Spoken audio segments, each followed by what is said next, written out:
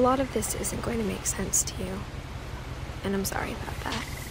I'm just going to start at the beginning, with the house.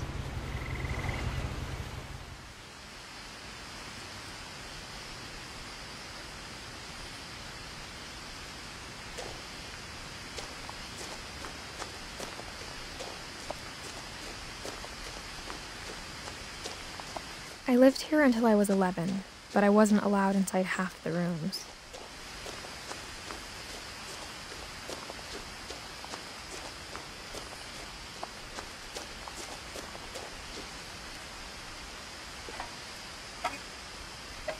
Inside the mailbox were bills from 7 years ago, marked urgent, open immediately.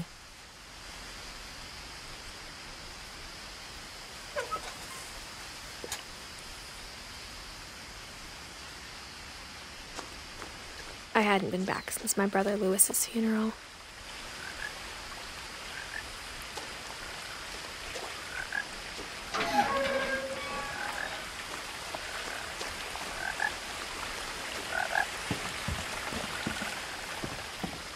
In her will, my mother left me a key, but didn't tell me what it unlocked. Maybe she thought I'd know, or she thought that the mystery would be enough to bring me back.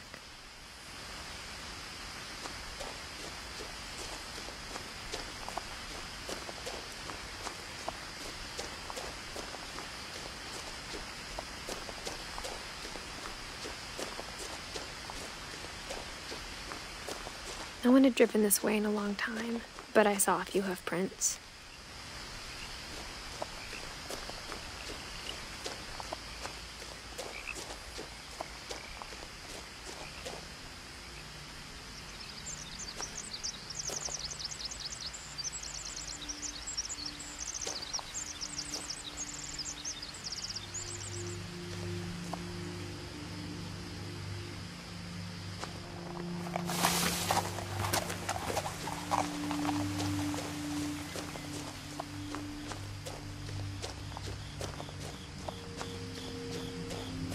The truth is, even after I inherited the house, I never thought I'd come back to it.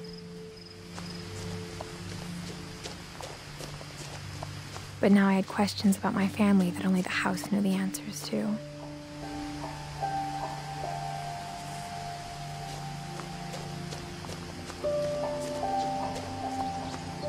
The house was exactly like I remembered it, the way I'd been dreaming about it.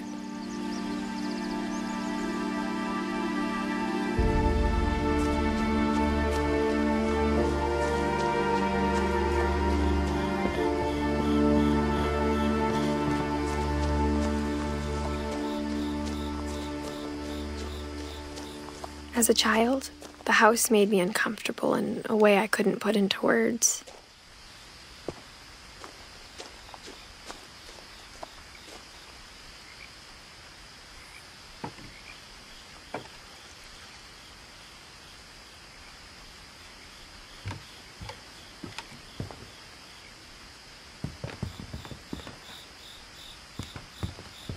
Now, as a 17-year-old, I knew exactly what those words were.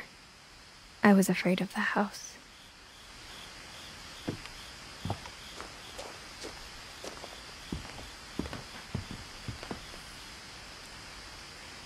I hoped the key might unlock the front door. It didn't.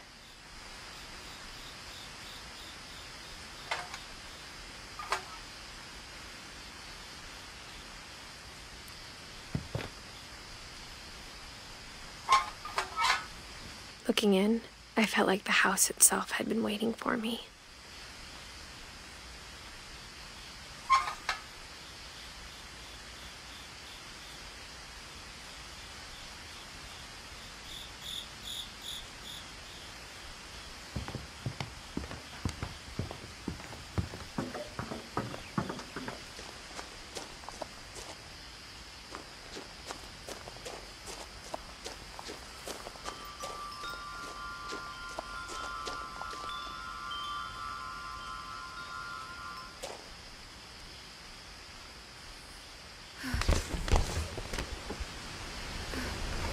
Crawling through the doggy door used to be a lot easier when I was 11.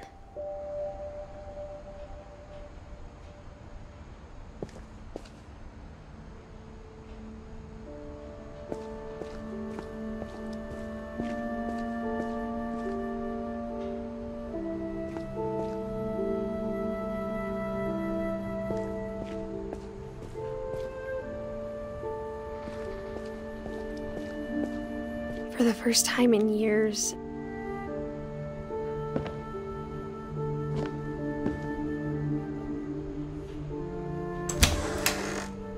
I felt like I was home.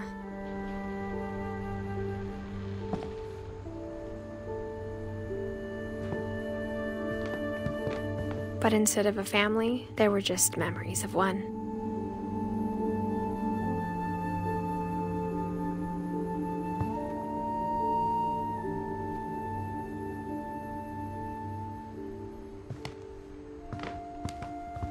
Like how after Louis started working at the cannery, we all got sick of eating salmon. Except our cat, Molly.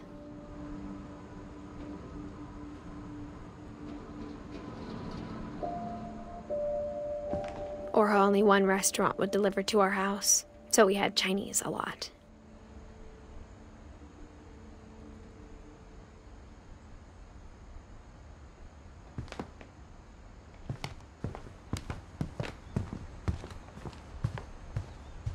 The table was still a wreck from the night we left. It was like a bomb had gone off, killing everyone but sparing the furniture.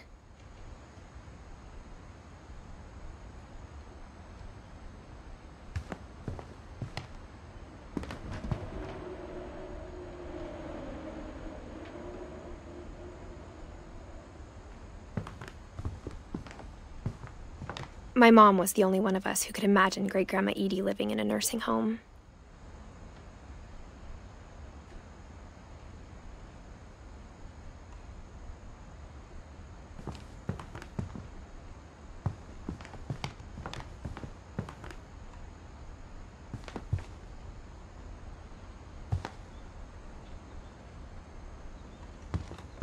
Nothing in the house looked abnormal. There was just too much of it.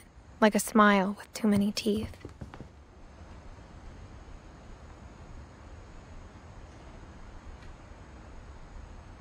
Even the fireplace had a story.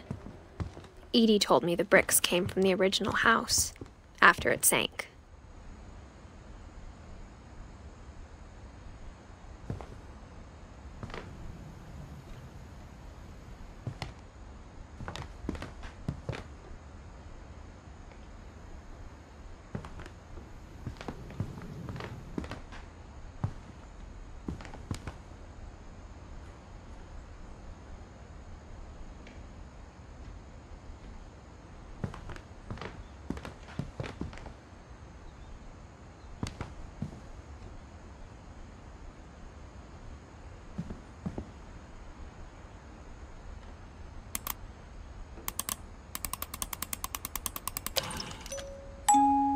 Great-Grandpa Sven built a music box for Barbara, along with the rest of the house.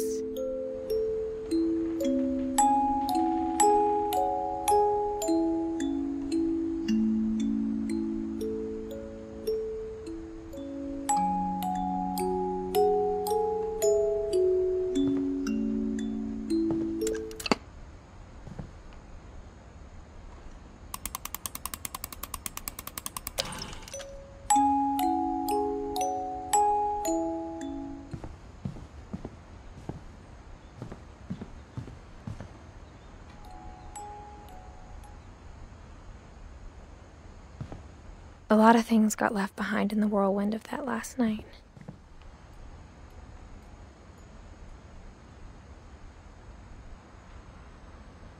My mom wasn't much of an optimist, but she never stopped believing that my brother Milton was alive.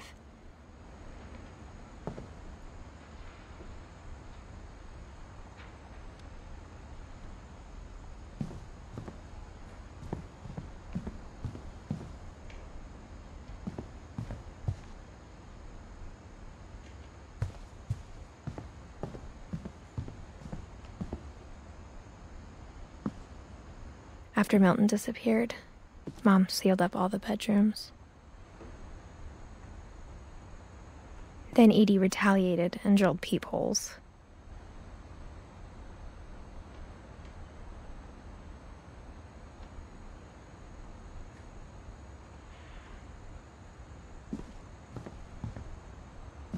I spent a lot of time playing in Great Uncle Walter's room.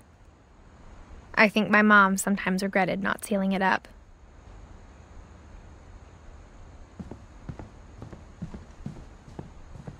Lewis told me there were secret passages, but I never believed him.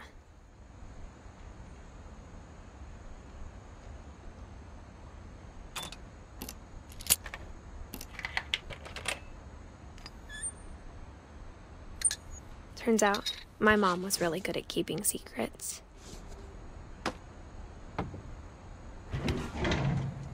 Now it was time to find out what my mom had been afraid of.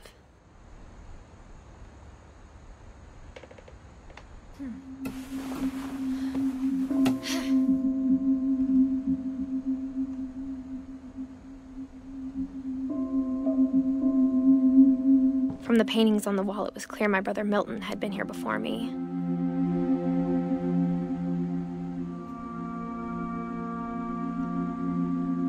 Reading this, maybe it sounds like I had a plan.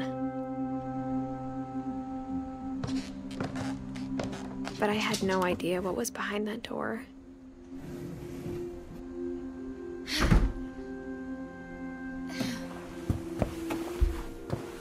Just like I had no idea where all this was gonna lead.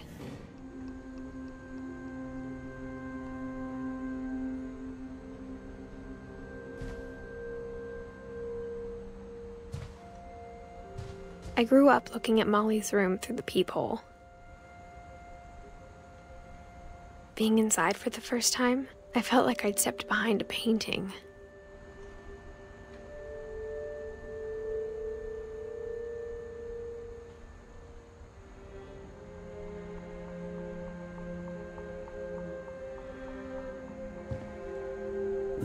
Molly's gerbil had a tiny bedroom with its own even tinier gerbil cage.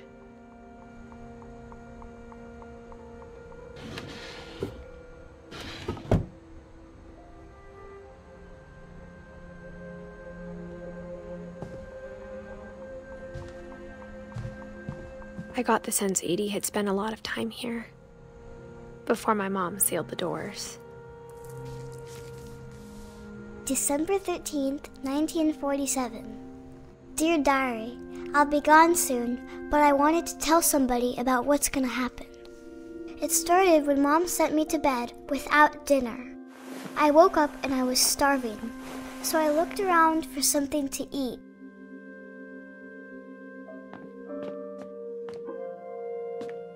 The gerbil food was dry, but I didn't mind it.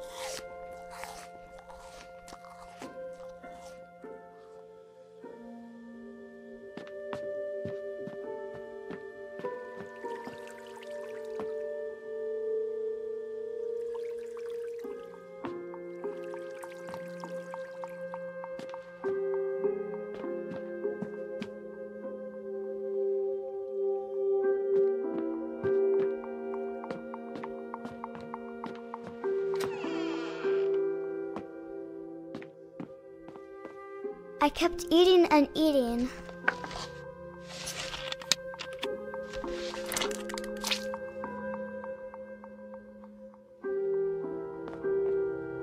I ate a lot of things that night.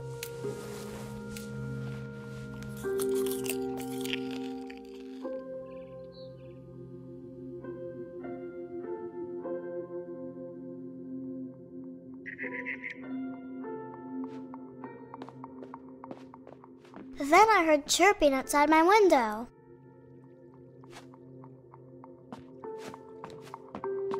It was a barn swallow going back to her nest. I reached out for her.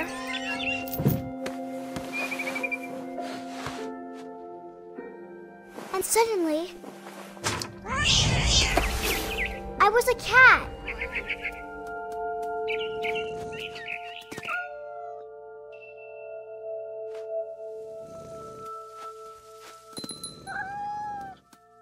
I tried to be quiet, but the bird was really scared.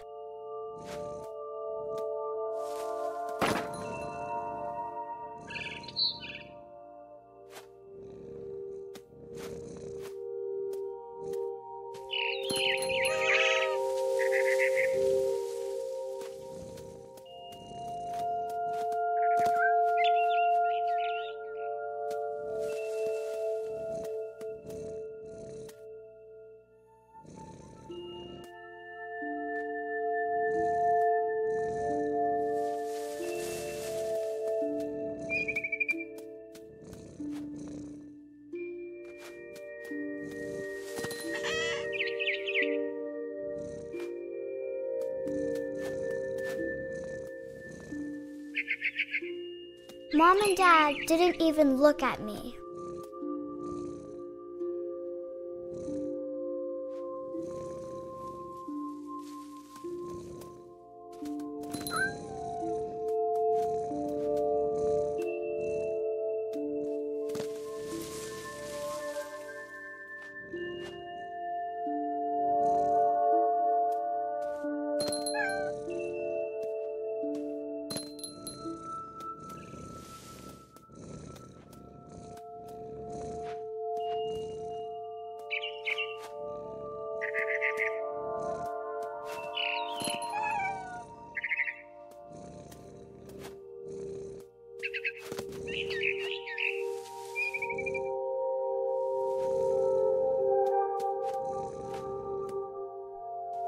I jumped and I almost got her.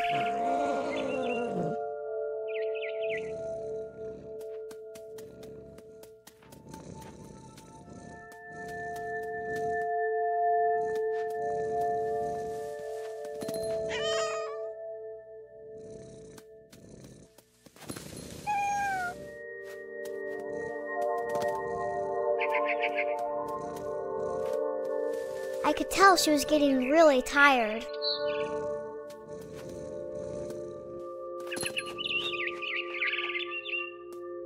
Now I was up in the big tree. I promised Dad I wouldn't climb it anymore. All I cared about was eating that mama bird.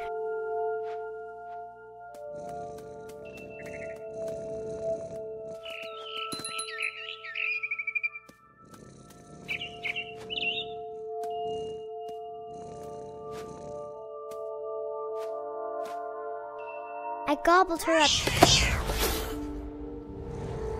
And suddenly, I was an owl. First, all I heard was the wind. Then I heard little teeth nibbling in the grass.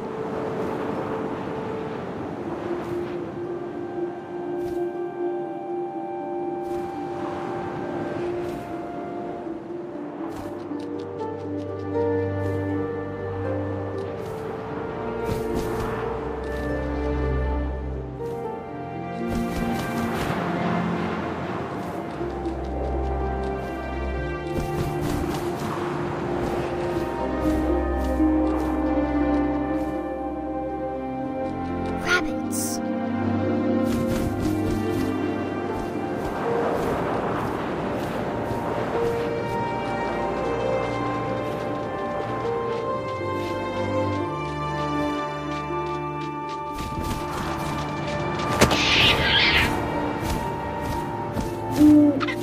I imagined his face looking up and seeing mine through my talons.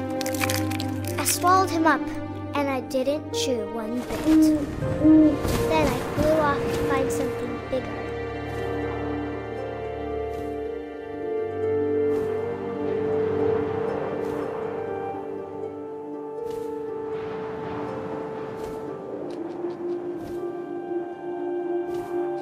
A mama rabbit.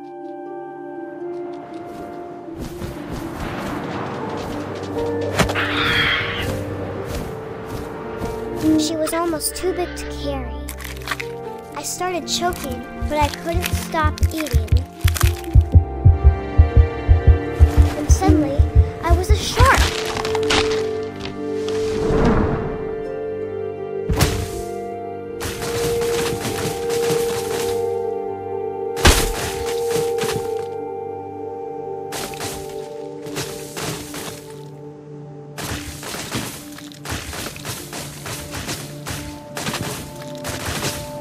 I rolled off a cliff and into the ocean. Now, I was hungrier than ever.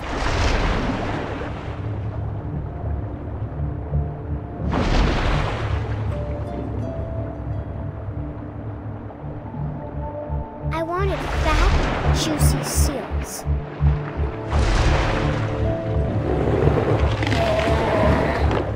I tore off her flipper, and it tasted really good.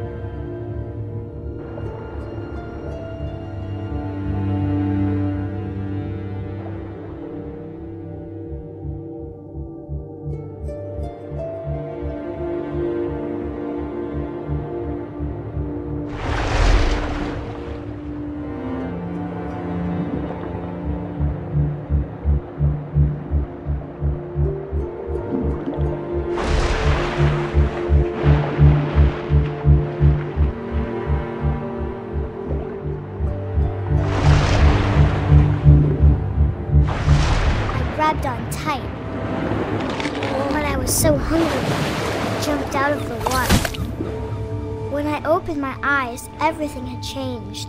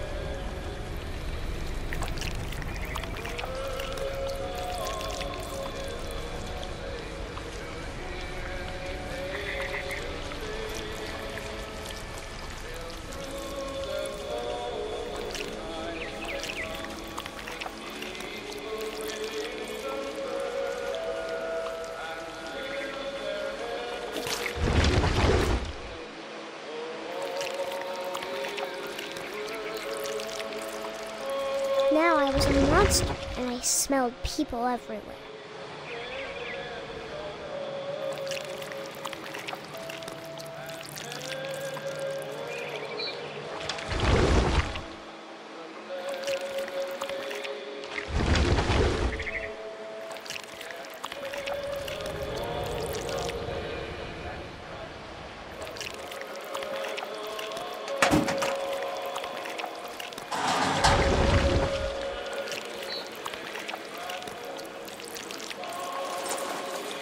I was big, but I moved real quiet.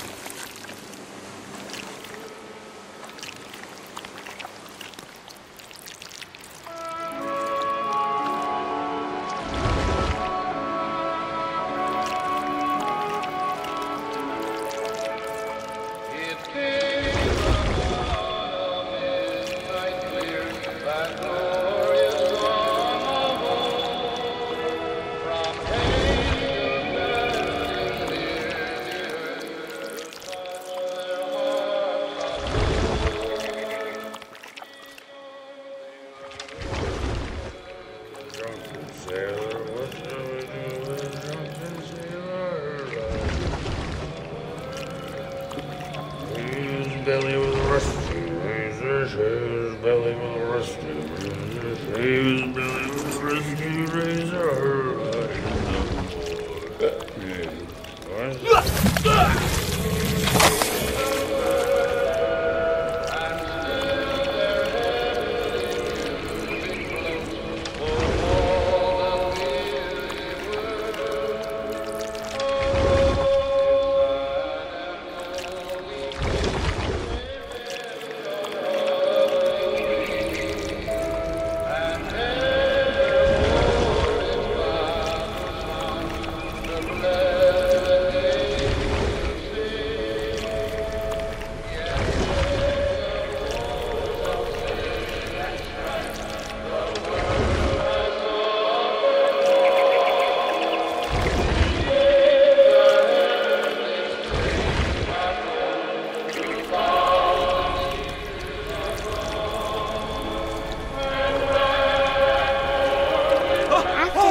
Passenger, I was still hungry. And across the water, I smelled something new. Something I had to have, so I swam towards it.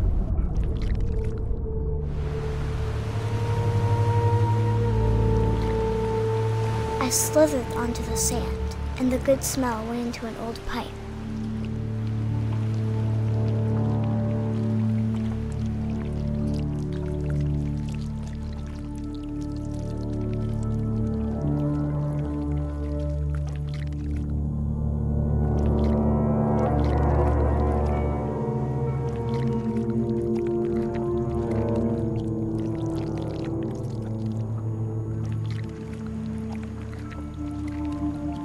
I got closer and closer.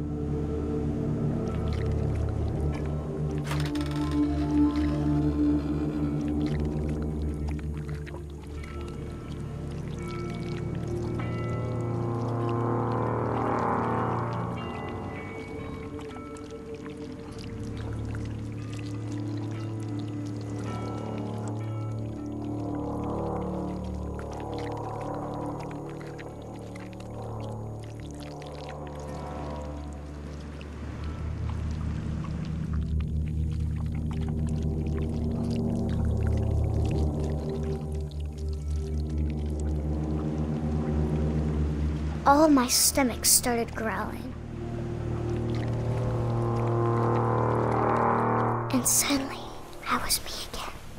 I held my breath for a long time, but I couldn't hear anything. I think it's waiting for me to fall asleep. But it's not going to wait much longer. It needs to feed, and we both know I will be delicious.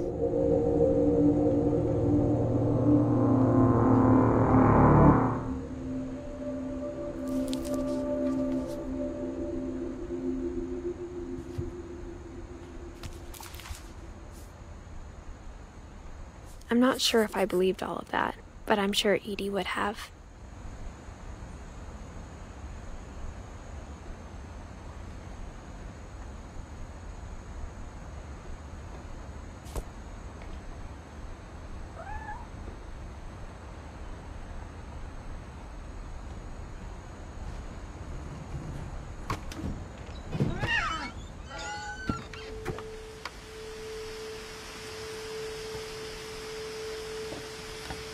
This will be obvious later, but my mom never told me any of these stories.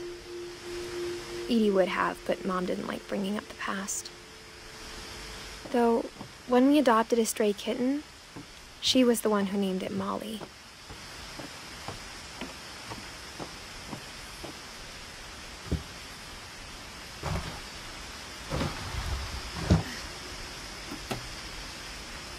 I spent a lot of time in Great-Grandma Edie's room.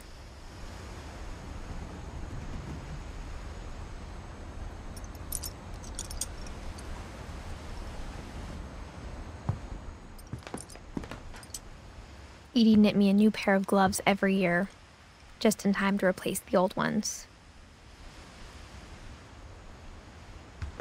Louis died a week before we left, but Edie had already started to memorialize him.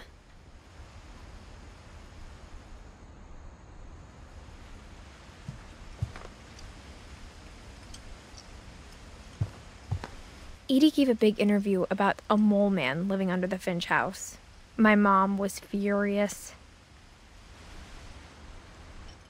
I hadn't thought of myself as Edith Jr. for a long, long time.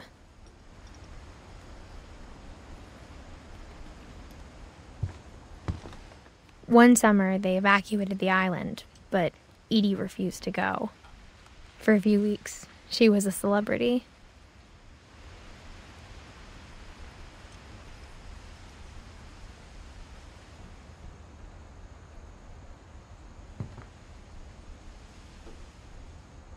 When Edie told people Sven was killed by a dragon, she could also have said he was building a dragon-shaped slide that collapsed.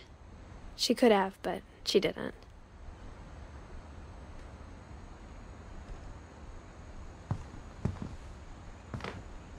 Even in her 90s, sometimes Edie seemed a lot younger than my mother.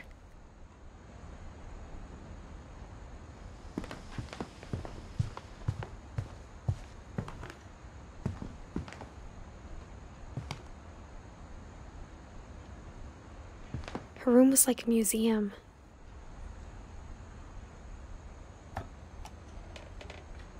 For 500 years, the Finches have been famous throughout Norway for their fortune and misfortune.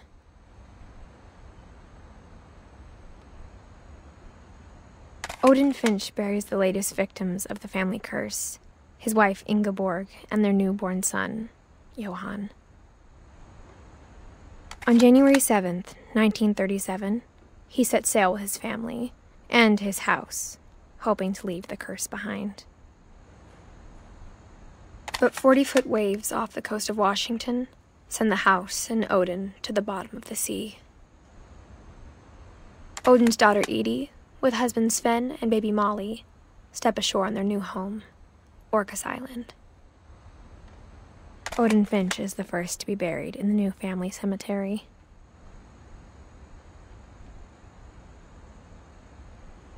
His daughter Edie is already dreaming of a new Finch house.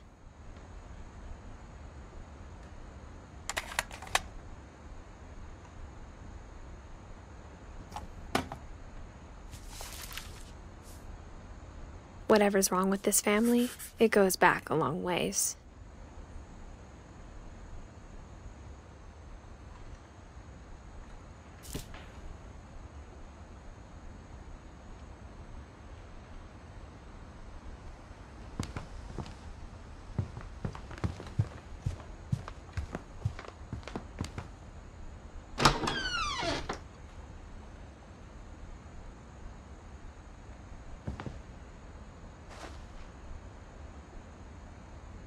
The only trace Grandpa Sam's first wife, Kay, left on the house was the pink bathroom.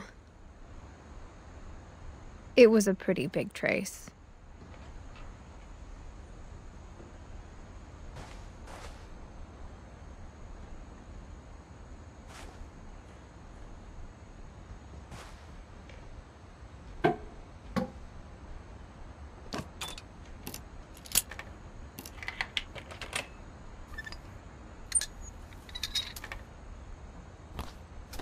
There's a secret in this bathroom. It's in the last place you would look. It isn't in the cupboard. It's hidden in this book.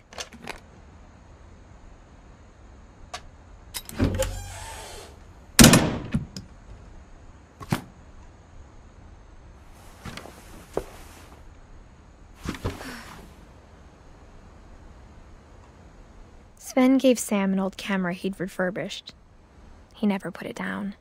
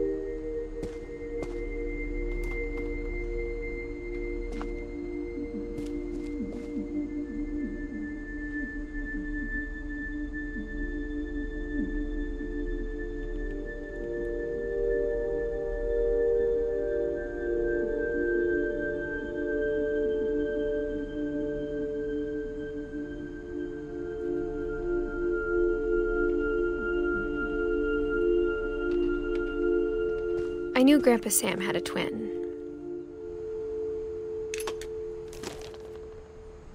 And that he never talked about him.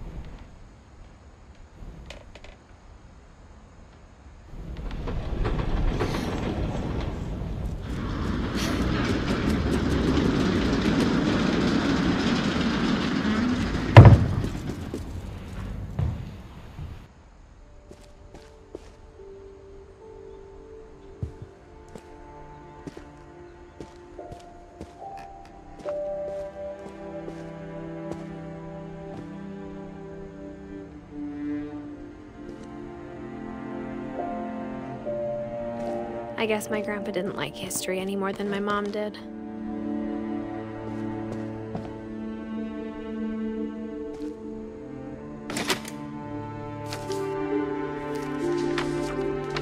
How I Want to Remember My Brother by Sam Finch. The thing I remember is that when he made up his mind, that was it.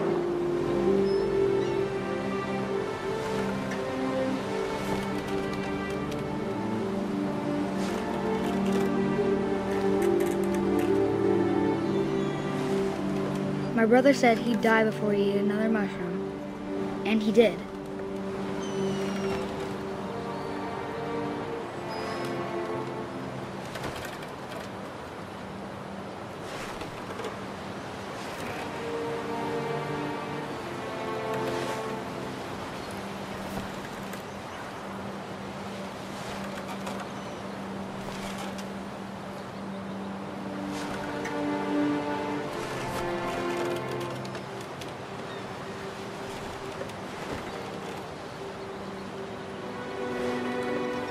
At Barbara's funeral, we swore we'd never be afraid again. And he wasn't. I think Calvin always wanted to fly.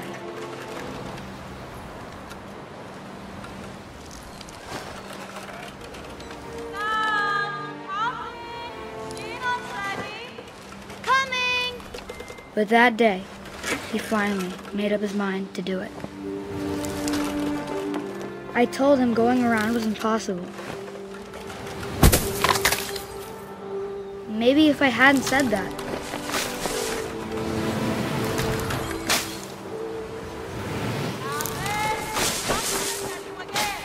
Maybe if the wind hadn't picked up. Then maybe he'd still be here. But I doubt it. I think he'd already made up his mind. That's what I want to remember about my brother.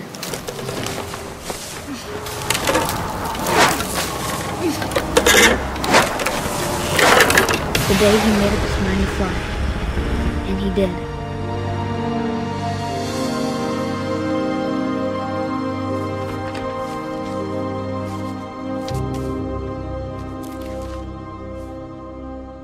Calvin's story felt strangely familiar. When I was younger, I remember trying to do the exact same thing.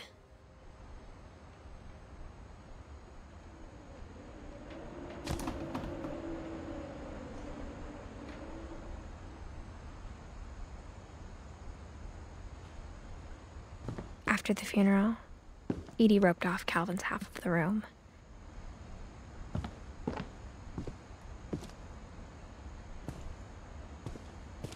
Mom said Grandpa Sam enlisted at 18 and never set foot in the room again.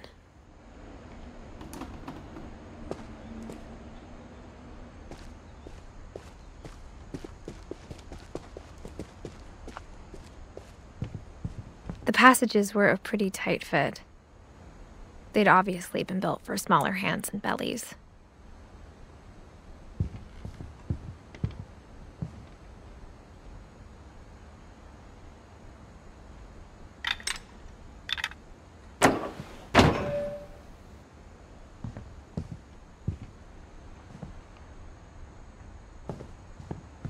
Whenever people ask me about my family, the first thing they always want to know about is Barbara.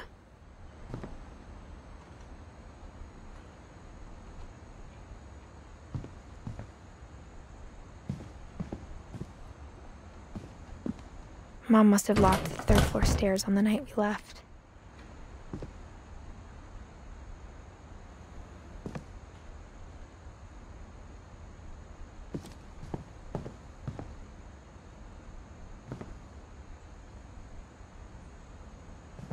Edie's father, Odin, built the original house.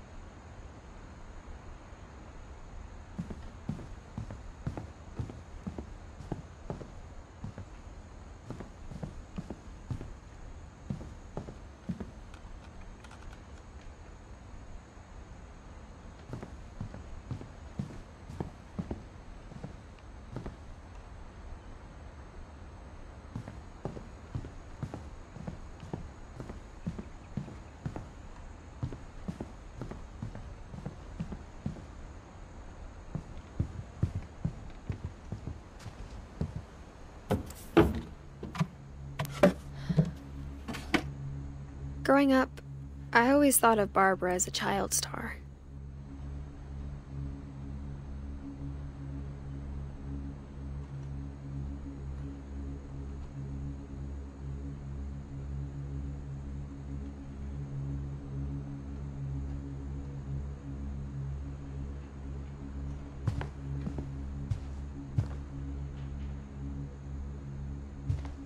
I never thought about how hard it must have been for her afterwards.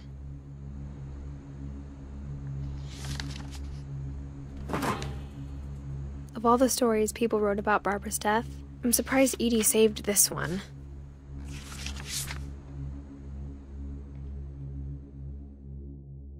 Old Jack here with another ghastly tale inspired by America's most unfortunate family. I'm calling it The Surprise Ending of Barbara Finch. As a child star, Barbara was famous for her scream. Now at 16, she was all washed up. A has-been. But in a lucky break, she'd been asked to perform her signature scream at a local convention for monster movie fans. It was just the boost her career needed. Unfortunately, her scream hadn't aged well. Getting better. I think you just need the right motivation. Her biggest fan and current boyfriend, Rick, was about to demonstrate when... Now that was a great scream. It was Barbara's father, Sven. He'd slipped into a table saw and had to be rushed to the emergency room. So Barbara got stuck babysitting her youngest brother, Walter. Her convention comeback was cancelled. Okay, I'm hearing frustration, but I'm not hearing terror. What if I tried... A gang of hoodlums in Halloween masks have been terrorizing Orcas Island tonight. Police are urging residents to... That came from the basement. You're right! Also, I loved your delivery on that. Why is your basement door locked? Because my dad likes making puzzles and secret passages. There's a key hidden in the music box. The secret is to keep winding and winding until finally the key pops out. Thanks, babe. I'll be back in a sec. 20 minutes later, Rick hadn't returned. So Barbara went to look for him, right on cue. She reached for the music box. And as she wound the key, she listened for Rick, but the house was silent.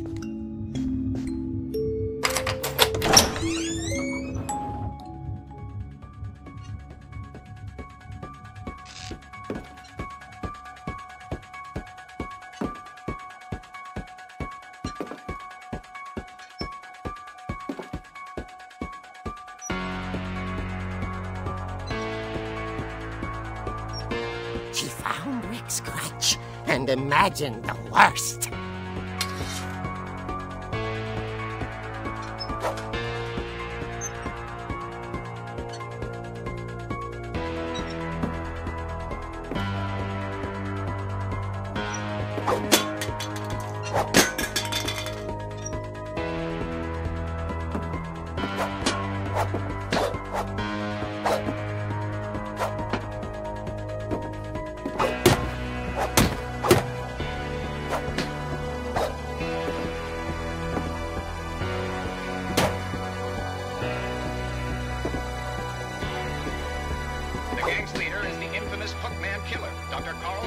Who impaled and then ate his family 10 years ago tonight.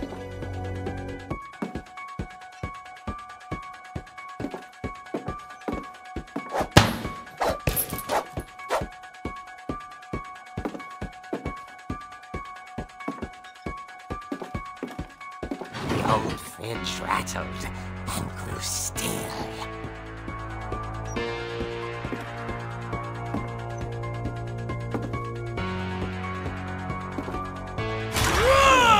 Dear. Oh! Rick? Barb, relax. I was just trying to scare you to help you find your scream. Well, I'm not scared, Rick. I'm furious. Then act furious.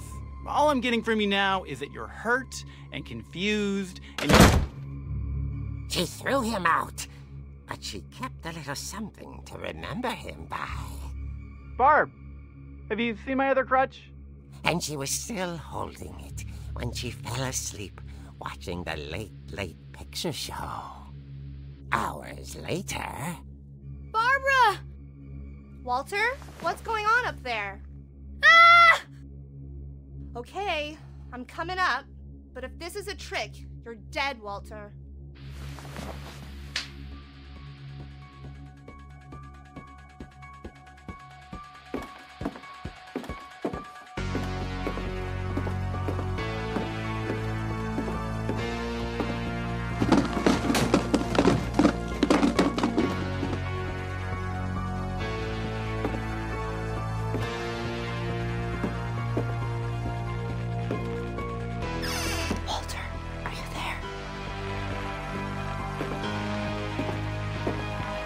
Walter had vanished, but his bedside radio was still on.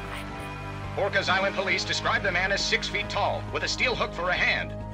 Residents are urged to lock all doors and windows and notify the police of any suspicious activity. Barbara turned, saw the hook man, and was speechless. He was quite smashing.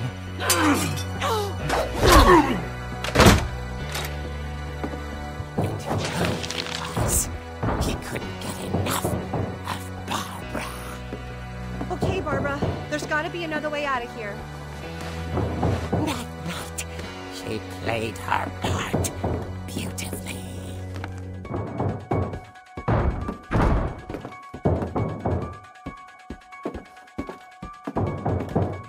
She thought about abandoning Walter, but just couldn't do it. Molly's door hadn't been opened in years. The hinges grow.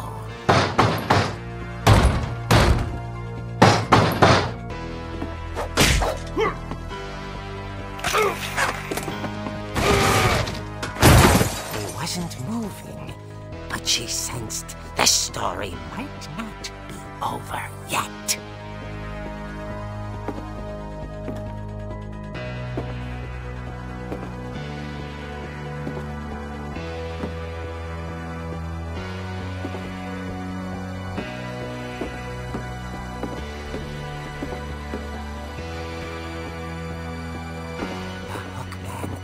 Vanished. She listened for his breathing, but all she heard was...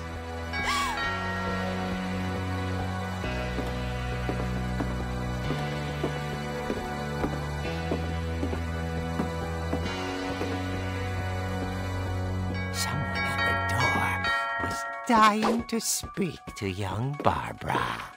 At the door, she heard whispering. Was coming from inside the house.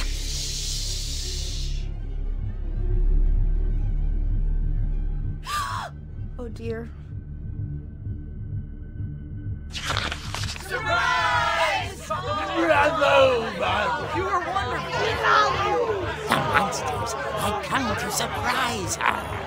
For Barbara, it was a dream come true. Then she saw what kind of monsters they were, and she realized what was about to happen. She was going to be famous. And with her final breath, Barbara Finch gave the performance of her life.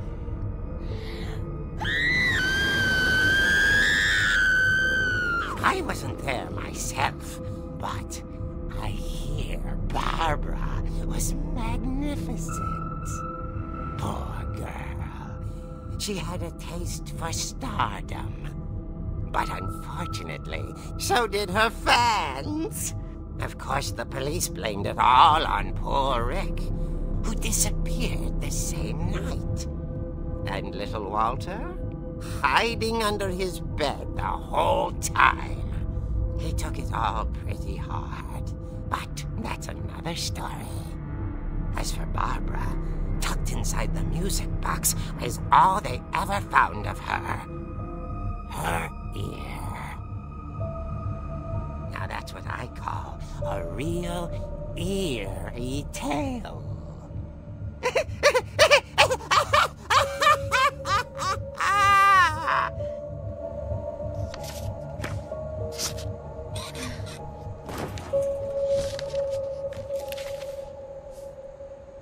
Edie told me all Barbara wanted was to be remembered, as absurd as that comic was. Maybe what Edie saw was a happy ending.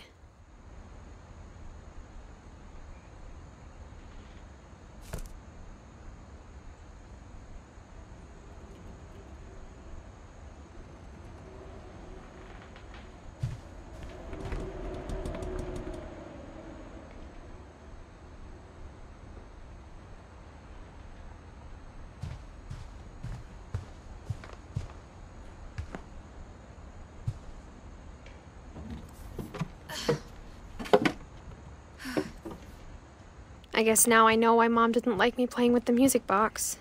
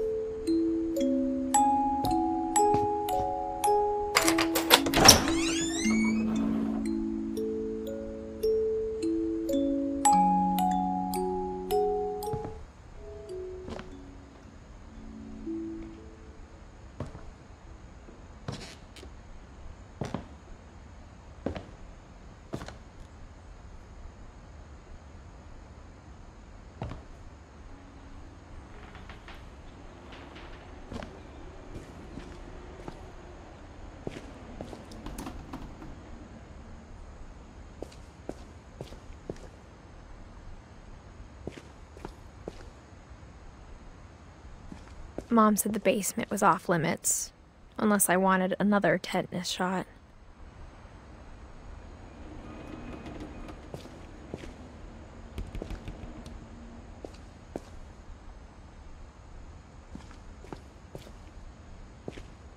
I saw Edie sneak down to the basement once, carrying packages.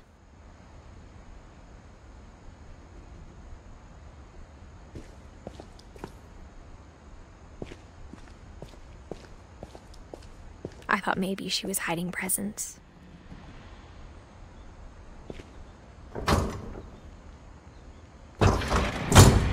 It turned out she was hiding a lot more than that.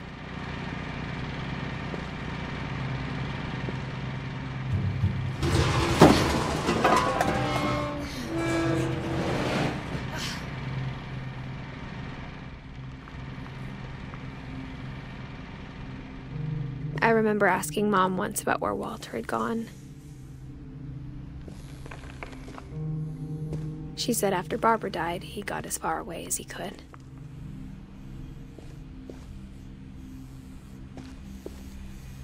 If there's a pattern in all these stories,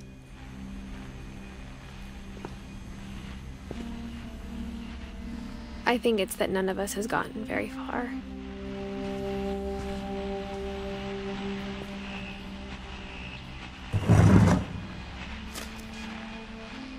Goodbye, everyone. I can't believe I've been down here for 30 years. On that first day, after the shaking started, I didn't think I'd survive a week.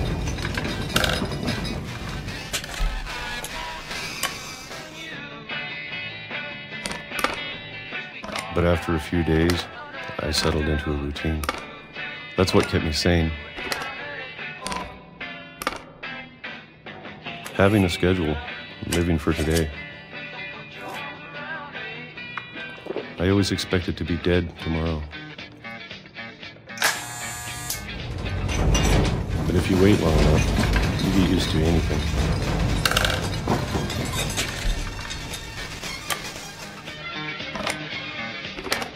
Even a monster on the other side of a door starts to feel normal. Almost friendly.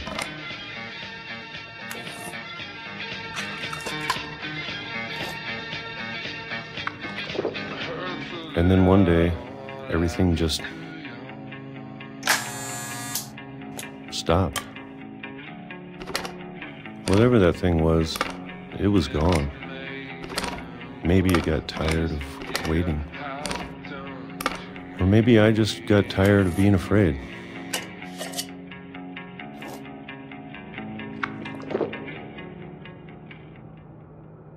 It's been a week now, the longest in 30 years. I'm done waiting.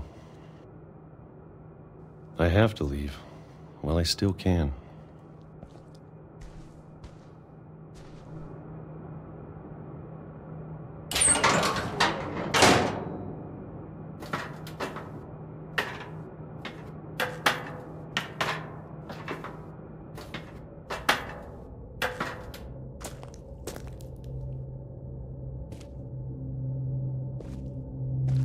I know it's out there somewhere. Whatever killed Barbara and Molly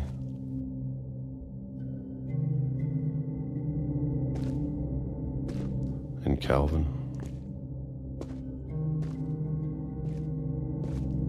Maybe this is all a mistake. But I need to stop living the same day, even if it kills me.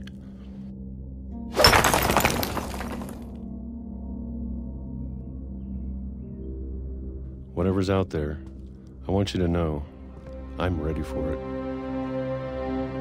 I'm going to appreciate all of it, especially the food. I don't mind if I only have a year left, or a month, or a single week. I'd be happy with one new day. I can already imagine the sun on my face.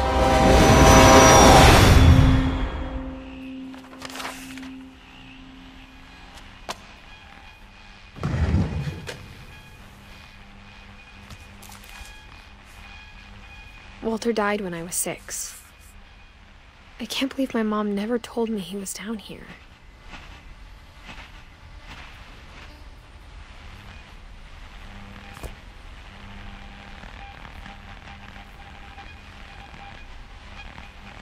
I'm sure my mom was trying to protect me.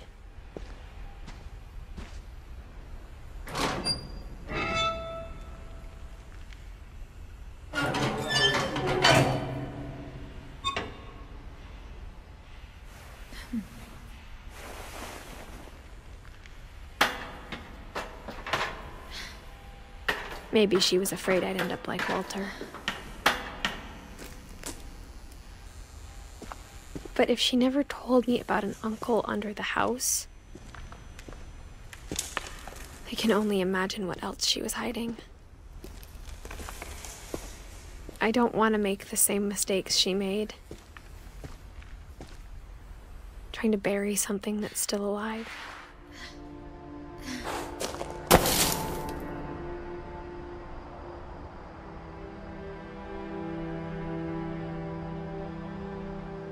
Now that there's only one of us left, or maybe 2, I thought it was time I heard the stories for myself and found out what happened to everyone else. But now I'm worried the stories themselves might be the problem. Maybe we believed so much in a family curse, we made it real.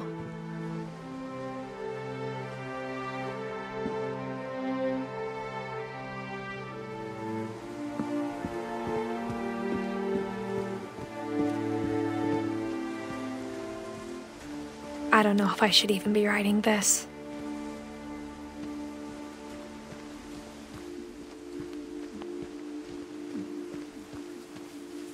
Maybe it'd be better if all this just died with me.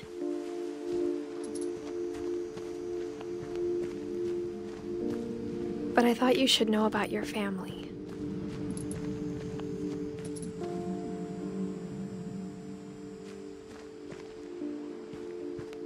And the history you're a part of.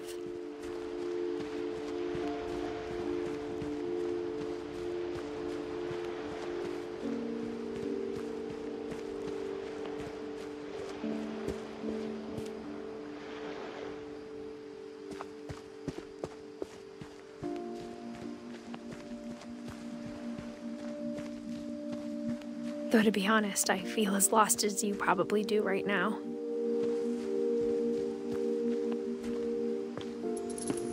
I think the people in these stories believed them, for what that's worth.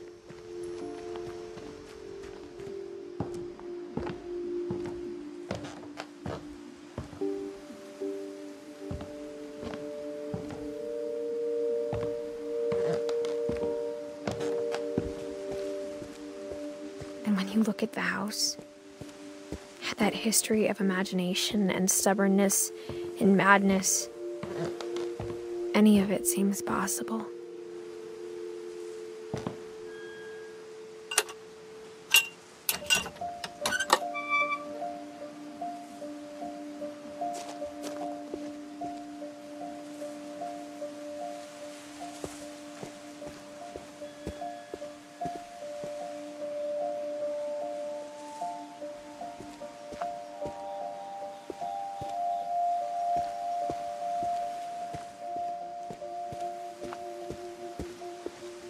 I think we've been surrounded by death for so long, we've just gotten used to it.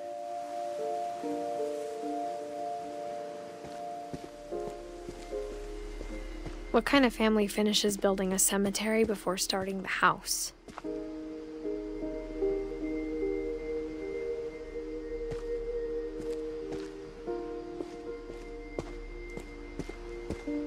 It's embarrassing for me to admit this, but the pet cemetery made me more uncomfortable than the human one. 3 of the gerbils were mine, and 2 had been my fault.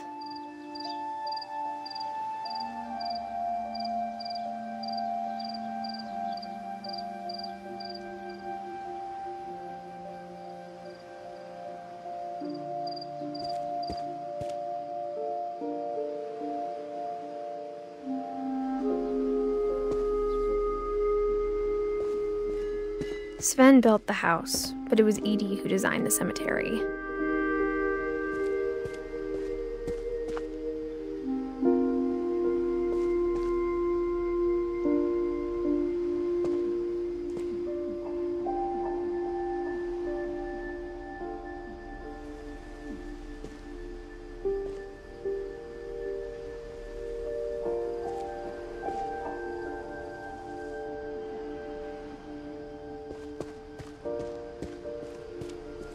I'm sure Odin's monument had been Edie's idea. My mom was always trying to move on, but for Edie, the past never went away.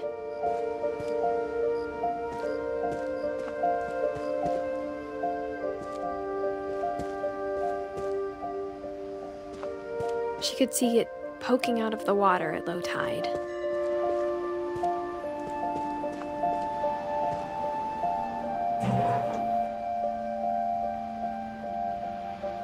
Edie said she dreamed about the old house every night.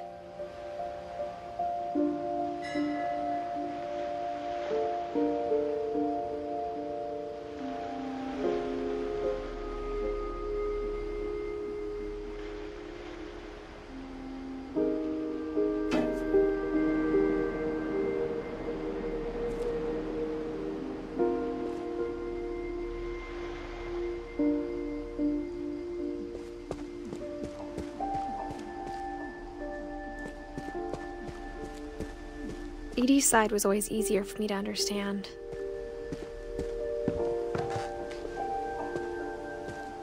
But the older I get, the more I can see where my mom was coming from. Her dad had been pretty strict, but it wasn't enough to save her brothers. She was just trying to do better.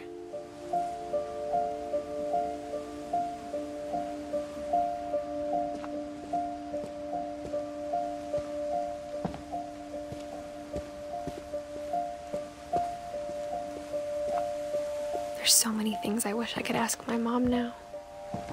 Part of me thinks this is what she wanted all along. For me to come back someday and find everything out for myself.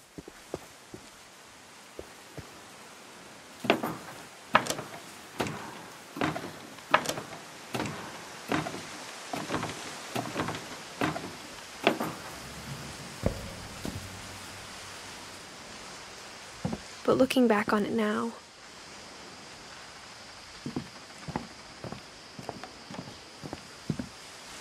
if she told me there was going to be so much climbing, I never would have come when I was 22 weeks pregnant.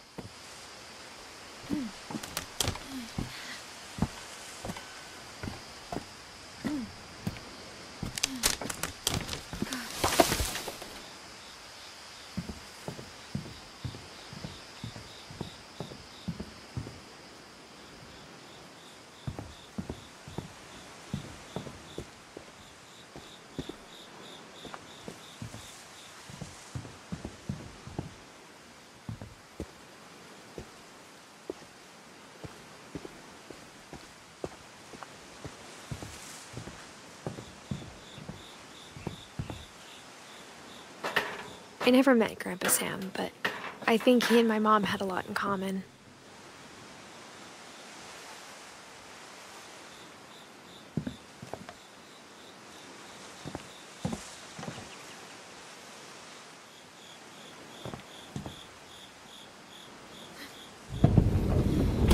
They were both pretty intense.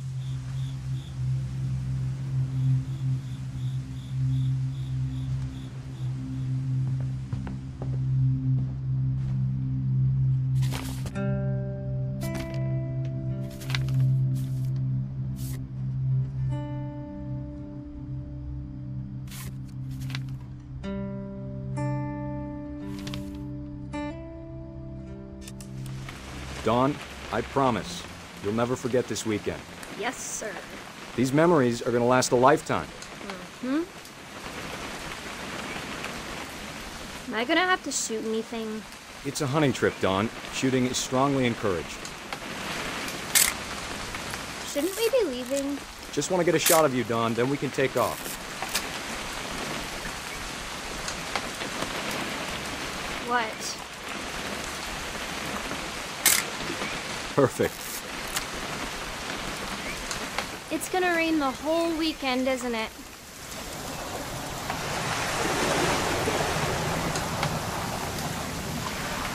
Please just take the damn picture. Hey, language. I will never forget this weekend, Dad. That's the spirit. Okay, got it. I'm gonna take some pictures, okay? Just be careful.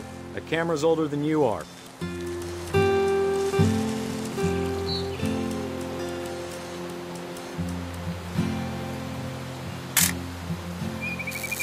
You're right, Dad. It's starting to clear up. Still freezing, though.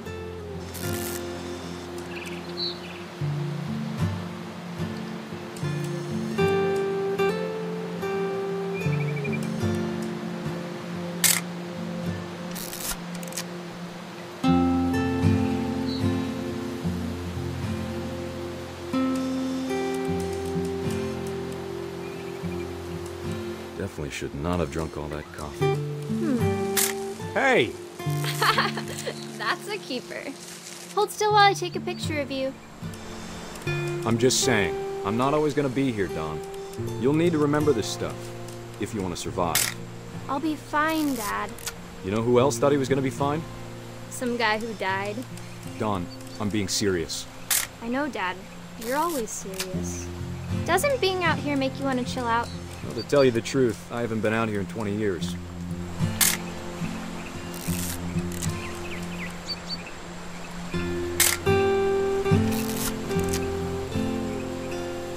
Last time I was with my brother Calvin. Man, that was a great trip.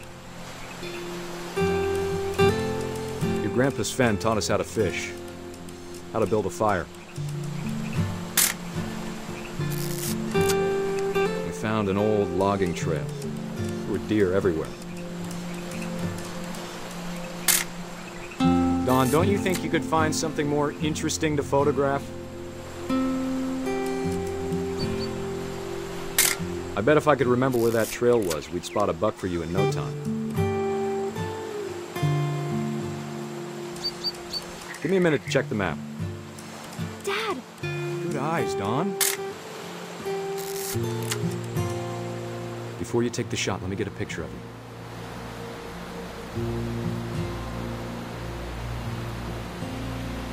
Dad, I... Let me get behind you. Do I have to do this? Dawn, you don't have to do anything. Great shot, Dawn!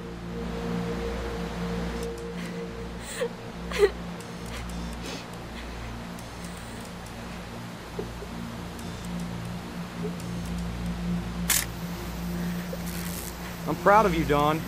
Always remember that, okay?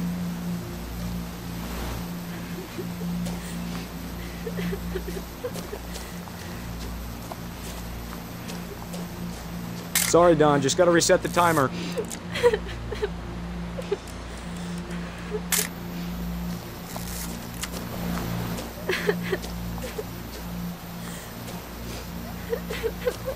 Dad, it's twitching. I think That's it's totally normal, Dawn. Just focus on the camera. Try not to think about— Dad!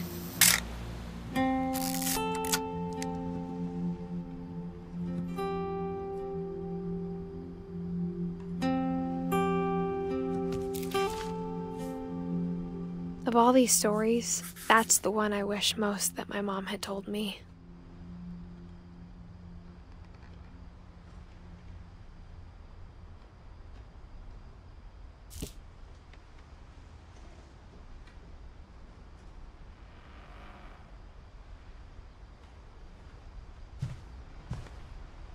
Sam spent his life shooting photos, but Mom said he got nervous being in front of the camera. I guess we're all afraid of something.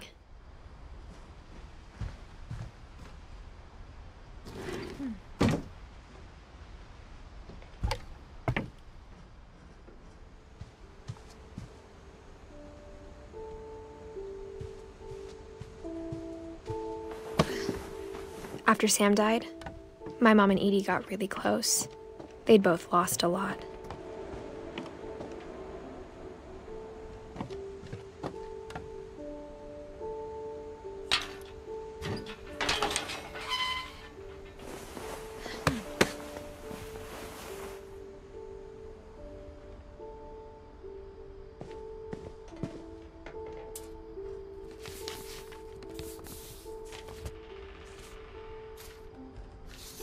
Dear Kay, do you remember the way Gregory used to laugh when he thought he was alone?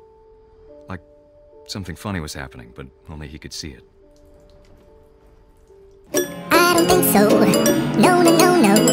I don't think so. No, no, no, no. It's never, ever, ever, ever, ever, ever gonna happen. I don't think so. No, no, no, no. I don't think so. No, no, no, no. It's never, ever, ever, ever, ever, ever gonna happen. I don't think so. No, no, no, no. Maybe someday you'll have it your way. Maybe someday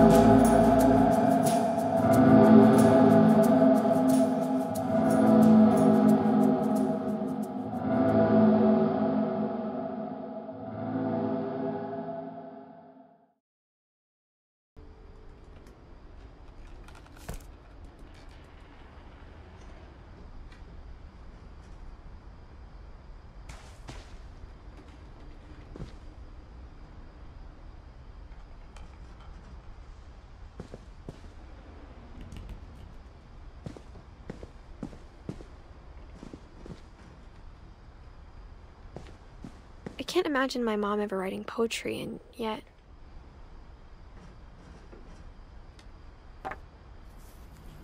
A poem for Gus, who always said the wedding was a bad idea.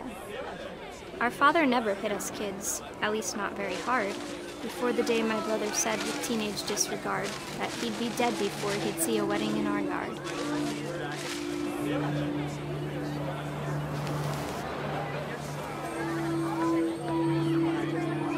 My father made him come, of course, but Gus stood far apart, just flew his kite and bottled up the storm inside his heart.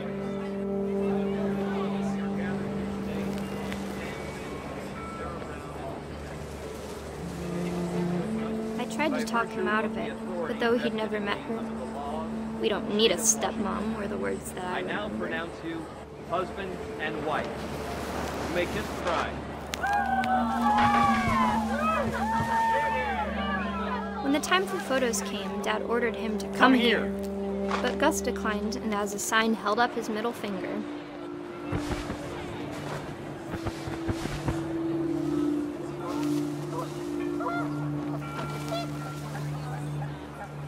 The wind picked up, and panicked geese appeared and quickly went. But all the humans did that day was go inside the tent.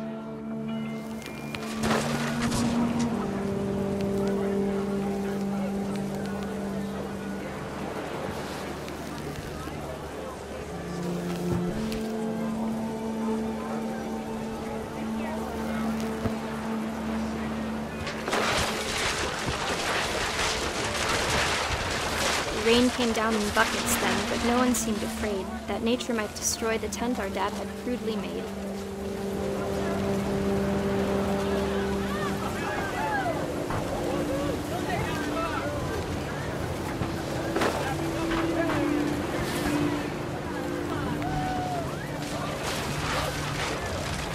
The thunder sounded much too close and full of angry power. But all my father said to this was, "Make the music louder."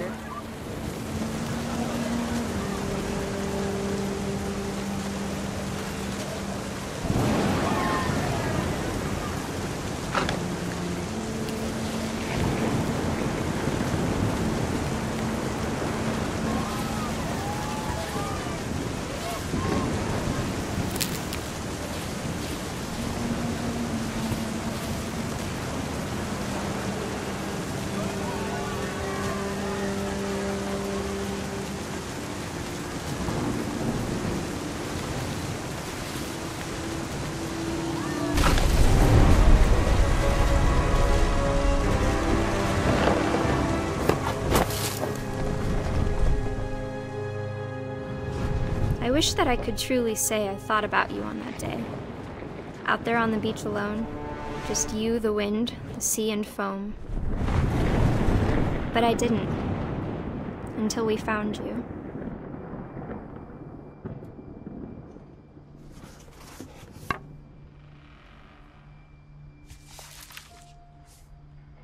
She never talked about him, but Mom told me once if I was a boy, they were going to name me Gus.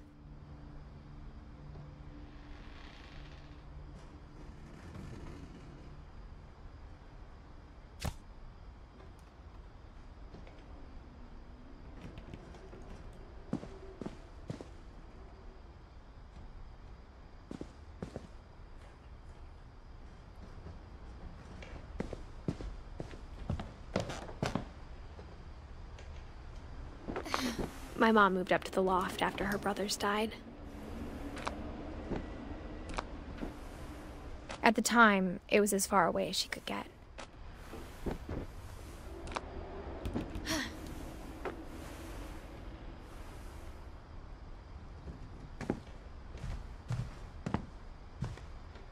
She spent a summer building houses in Calcutta, where she met my dad, Sanjay.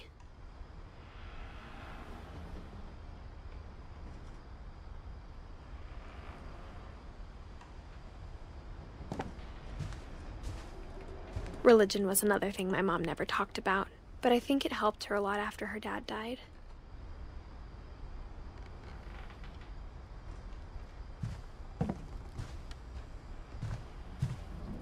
My mom moved to India a week after graduation and got a job teaching English. Louis was born a year later.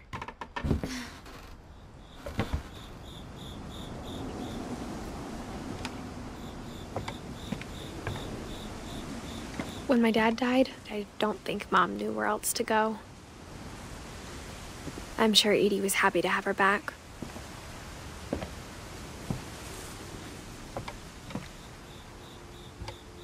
And to see kids in the house again.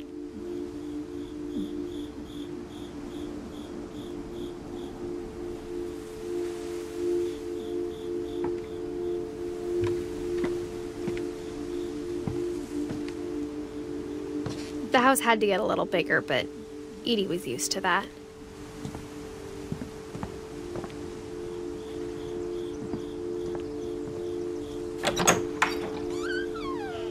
And for a while, things were good. Almost normal.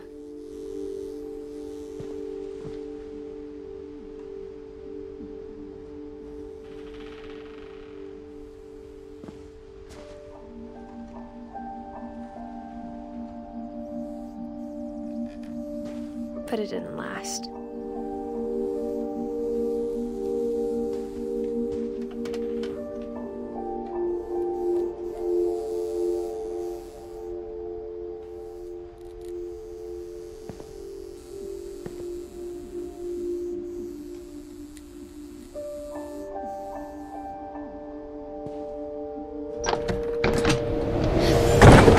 The beginning of the end was Milton's 10th birthday, when Edie gave him a castle.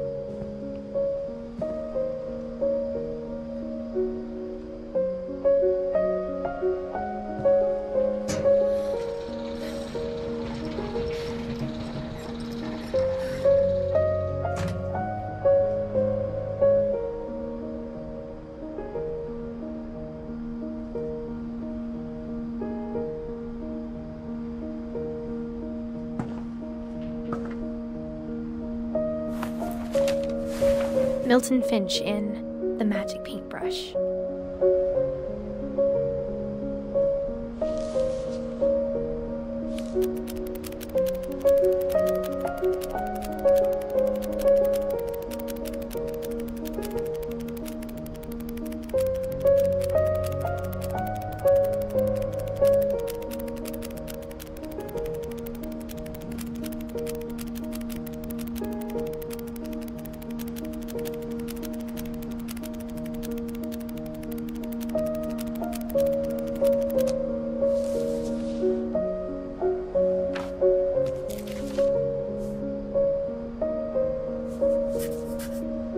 I was 4 when Milton disappeared.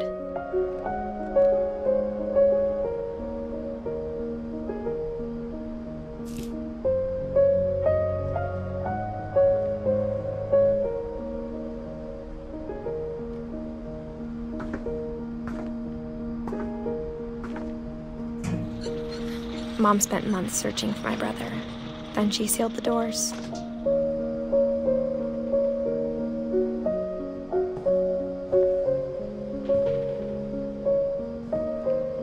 Whatever Milton had found in the house, Mom didn't want it getting out.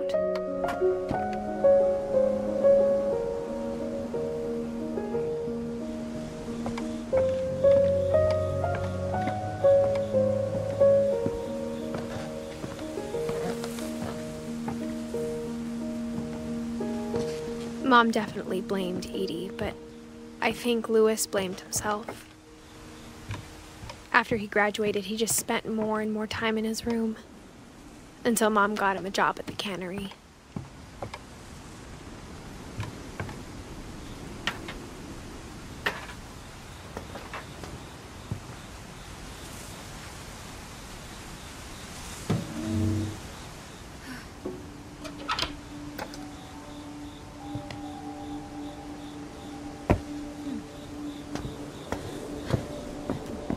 Lewis's room smelled very, very familiar.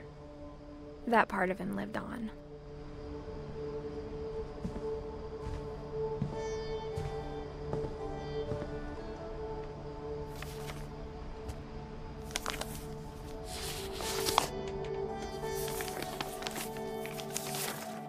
Dear Mrs. Finch, as Lewis's psychiatrist, I can understand your desire for an explanation.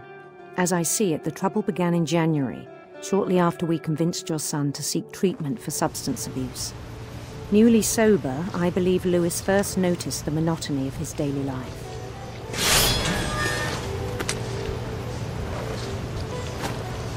He kept working at the cannery, but he withdrew part of himself. In our sessions, I saw the same behavior.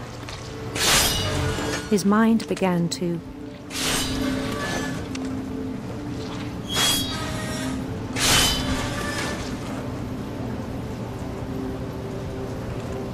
wander.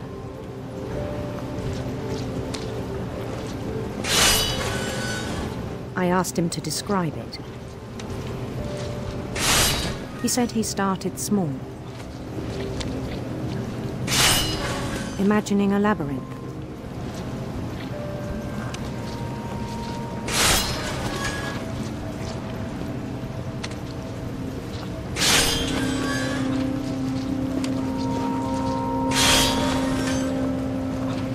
He'd feel his way about.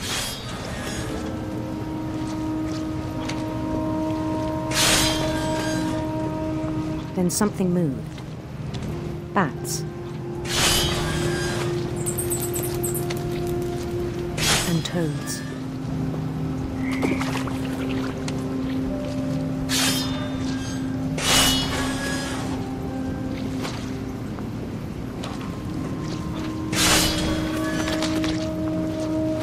Things that have not names. He knew it was all in his head.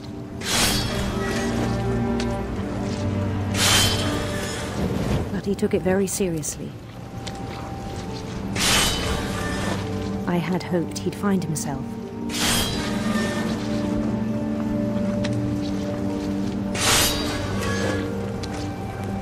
But he found something more. I worried about him then, daydreaming at the cannery. I spoke with his boss. But he said Lewis had become a model employee.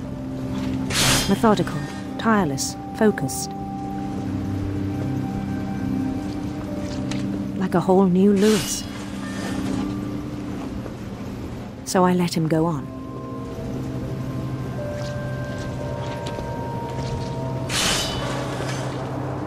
I even encouraged him.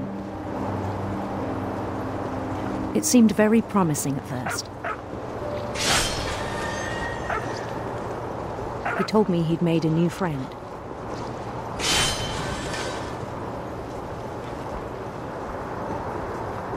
On the edge of a city he named Lewis Topia. He built the city up slowly, brick by brick. Then he made musicians.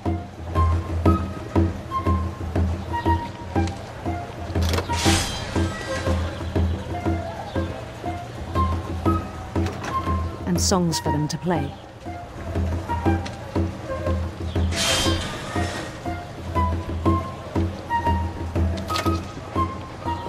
He talked about starting a band. And he was always humming something. Every day his imagination grew stronger.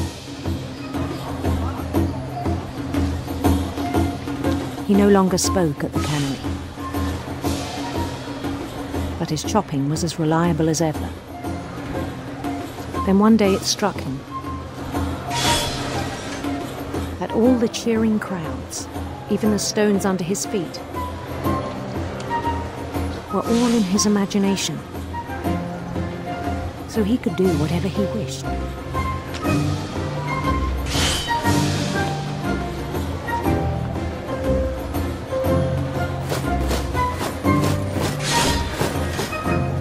He held an election for mayor,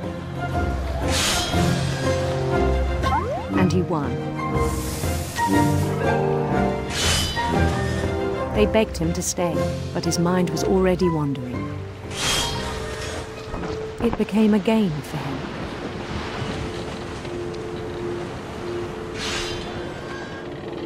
He'd conquer a city, then immediately push on. New Louisville.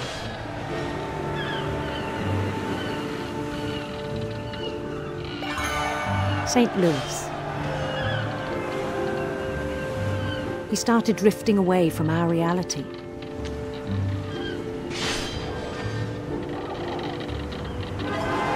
Minneapolis, until one day he forgot to go home from the cannery. Even as his mother pleaded with him, part of Louis kept sailing on.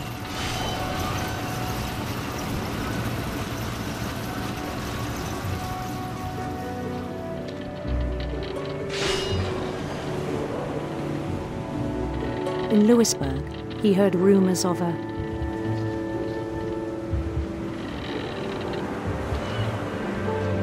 handsome queen.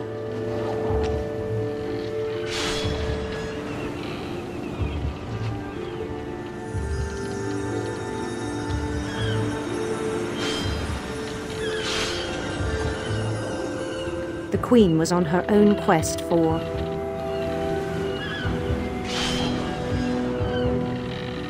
radiant rainbows.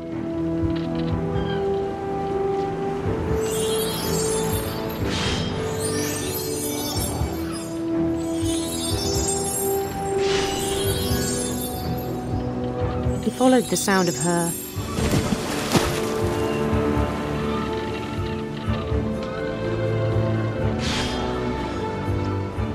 silver harp.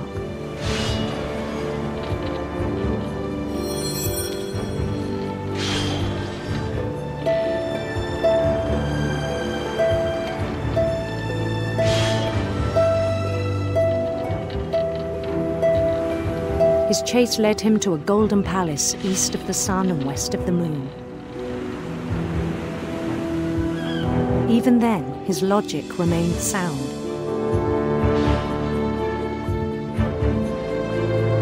He knew the world was all in his imagination.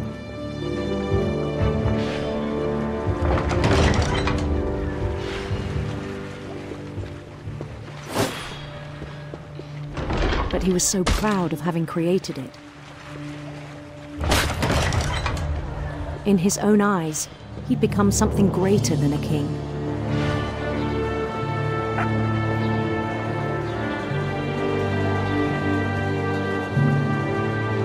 For someone who'd never known success in the real world, I think it was overwhelming. And then it struck him that the real Louis was not the one chopping salmon, but the one climbing the steps of a golden palace.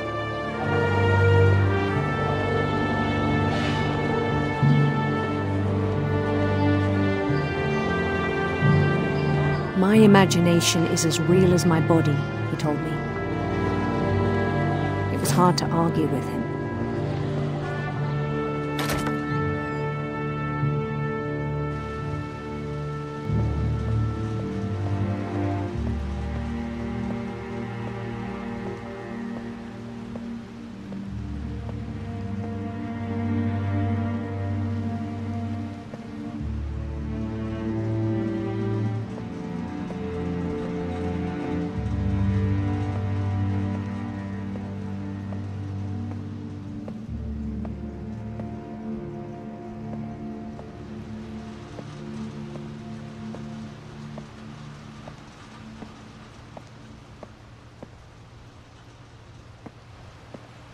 He began to forget the world we know.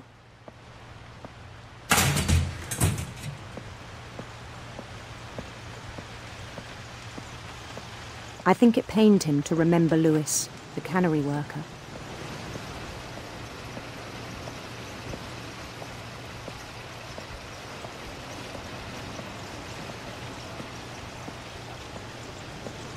He began to despise the man with a royal contempt.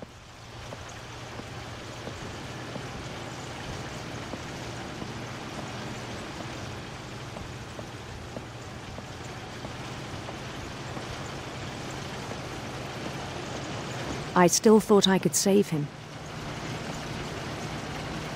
Even after he said he was being crowned king over all the lands of wonder. The palace would be packed with his companions.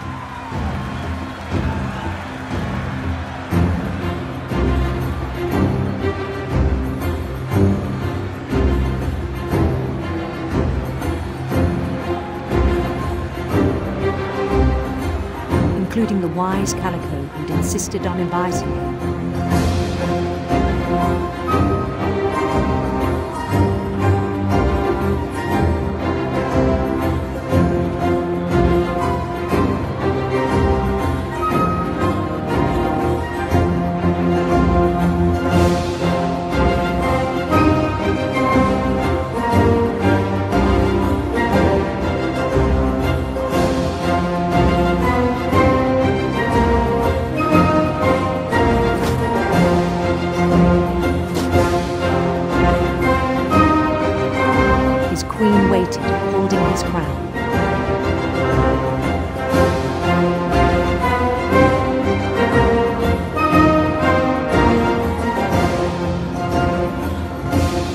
There was only one thing left to do.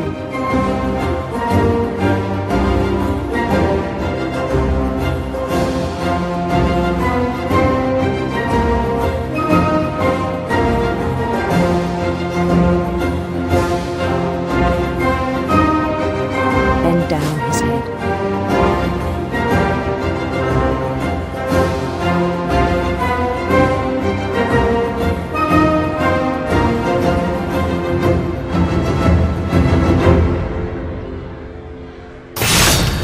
The rest I think you know. Mrs. Finch, your son was a kind man who will be missed by all of us who knew him.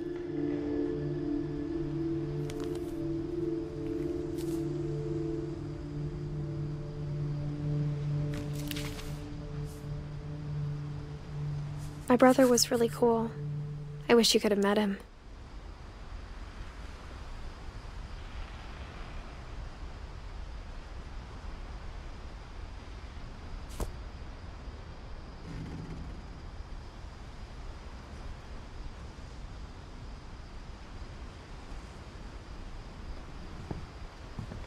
Lewis and I spent a lot of time playing games together, but he was surprisingly bad at them. He died a lot.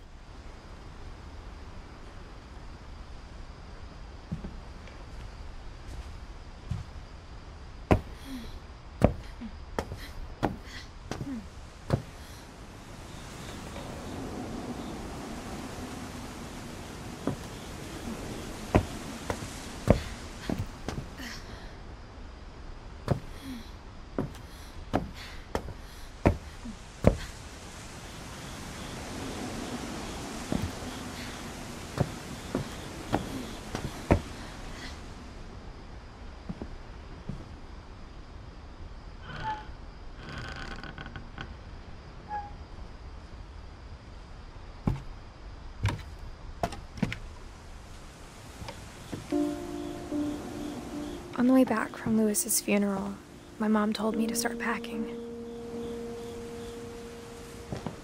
She waited until the day before we left to tell Edie. I'm not sure if she wanted to make it easier or harder.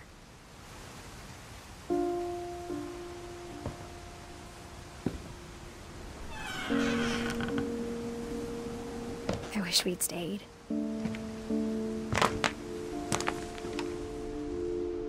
But I understand why we left.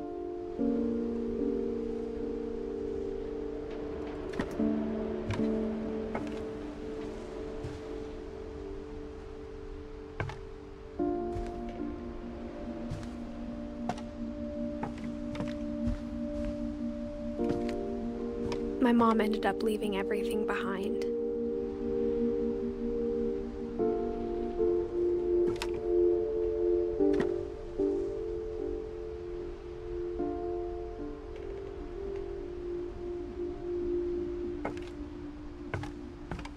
What happened that night had been coming for a long time.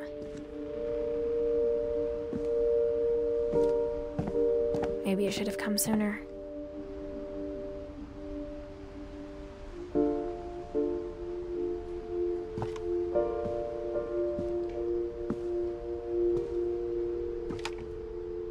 But it had to end one way or another.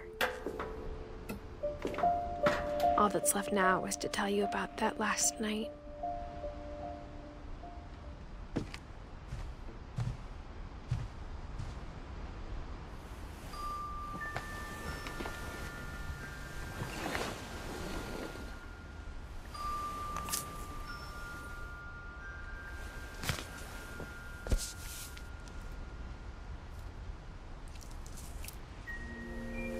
That whole last day, Edie just watched us pack and didn't say a word. Until supper, when she raised her glass and said, "To our final night together, and all our final nights apart." Grandma, you know what I said about alcohol. Some of your medications are very Edith, specific. I left a present for you in the hallway. Why don't you go open it? The grown-ups have to argue now. I'm sorry, you're right. We're all leaving tomorrow. Let's just enjoy our last... I'm not leaving. Edith, you're excused.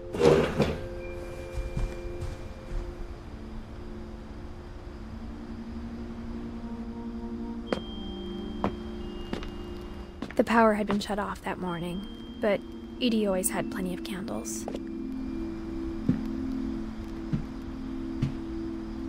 When my mom sealed the library, I don't think she knew about the other entrance. Or that Edie had a key to it.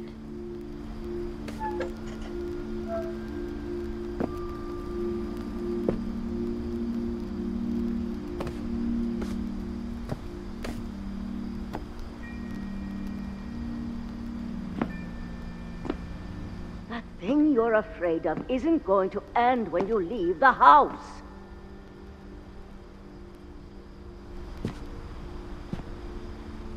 Edith has a right to know these stories. My children are dead because of your stories!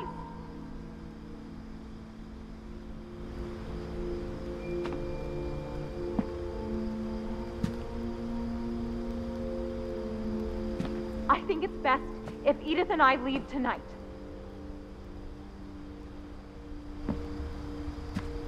We'll have the nursing home send a van for you in the morning, okay?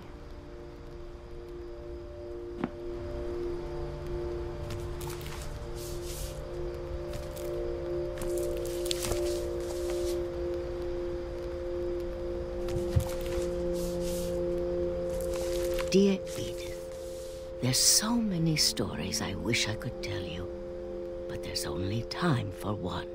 This is about what happened on the night you were born. That night, the tide went way, way out.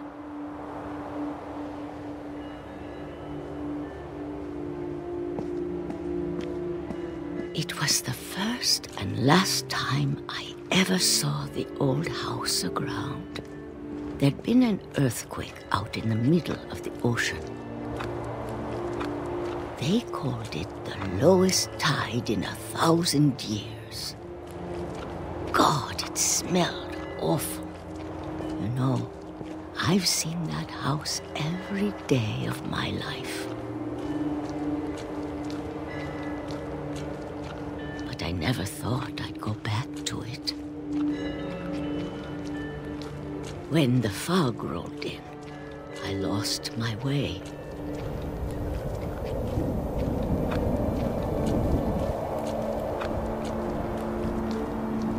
I got turned around.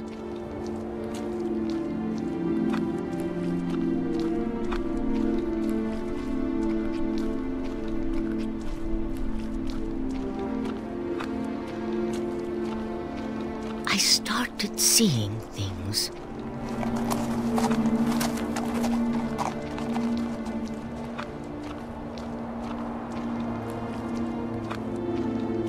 things I'd forgotten had ever existed.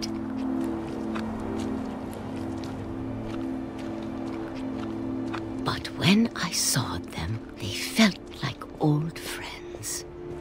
That night, a lot of things came back to me. Or maybe I came back to them.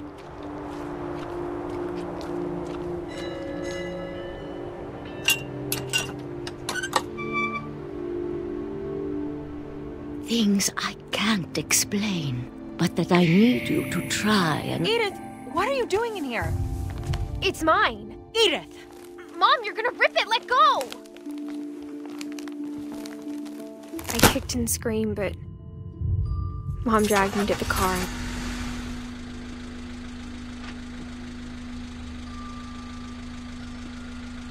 I never saw Great-Grandma Edie again. The next morning, the band came to pick her up, but she was already gone. After that, we moved around a lot.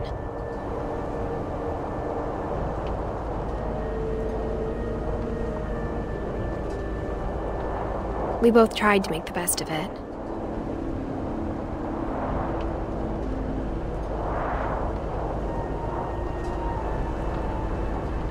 A few years went by.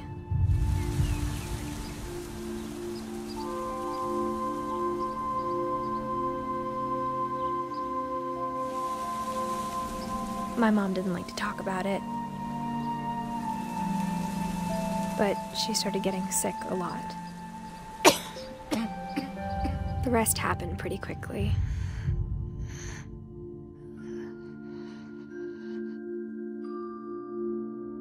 She got better for a while, and then she didn't. And then I was alone.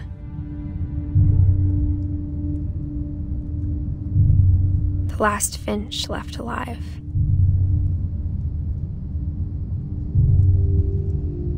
Until I found out about you.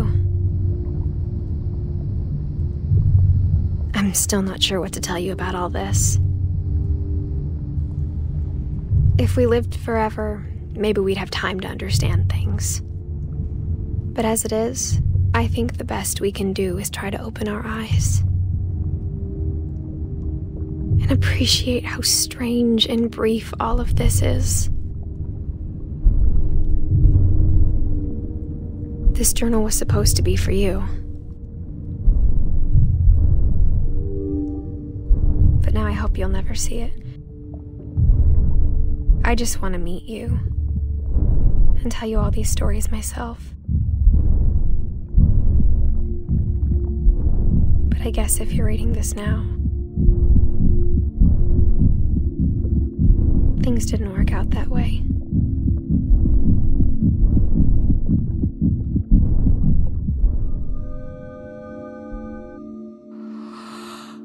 This is where your story begins.